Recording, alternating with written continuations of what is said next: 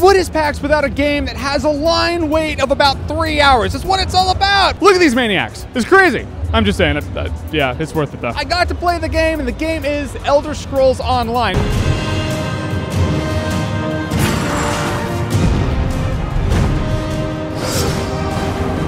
I was skeptical about this because I'm a big Skyrim fan. Everyone loves the world of Elder Scrolls.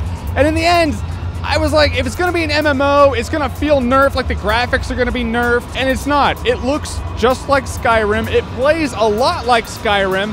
I always thought Skyrim felt like an MMO, so either Skyrim feels like an MMO or the Elder Scrolls Online doesn't feel like an MMO. Point is, they both feel alike, and that's not a bad thing. I played the mage class because if there's a mage class in a game like this, I'm gonna be the mage. The spells for the mage, completely different. So it's a new enough experience. I'm skeptical about the game in the sense that it's still gonna be $15 a month to play. And at this point, so many MMOs are free to play, I feel like that $15 a month fee is gonna go away. I just think that time will tell. If the game really pulls it out, if this is the greatest MMO of the past decade, then hey, maybe they can keep it. But I'm just saying, as I stand right now, the Elder Scrolls Online, great game. Can't wait to play it. If you're an Elder Scrolls fan, if you're a Skyrim fan, you're gonna end up playing the game. I played the demo. I played it for about a half an hour, and it went by like 5 minutes. So I'm just saying, I'm gonna check it out. You'll get a review of that game from me.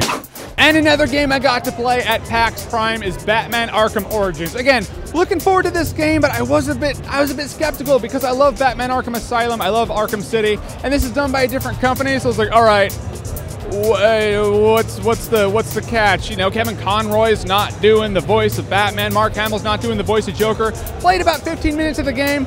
Gotta say, I jumped right into it. It's really familiar combat in a really good way. You know, all the tutorial lights are coming up like, push R1 while you're flying. You know exactly what to do. If you're a fan of the other Arkham games, you can literally jump right into this game. Met the Joker in this game.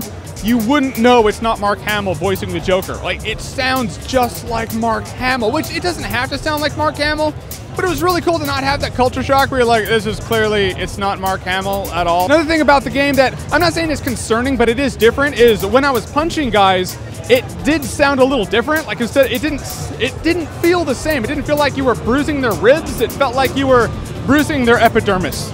I'm just saying the sound effect was a little different. So you're like, whoa. Well, at least it's a guy who does sound like Mark Hamill. Batman in this one, he does a good job there too. He's raspy and dark. He's not Conroy, but he is a good younger Batman. I'm looking forward to this game. I already pre-ordered it before today because it had a really sweet Joker statue that comes with it, but that's just my Joker fetish thing going on. But now I don't regret it. I'm like, okay, I have the Joker statue coming and a good game. So Arkham Origins, looking forward to that too. What can I say? I love PAX. This is why, because now I know that I'm not just getting a Joker statue. I'm getting the experience.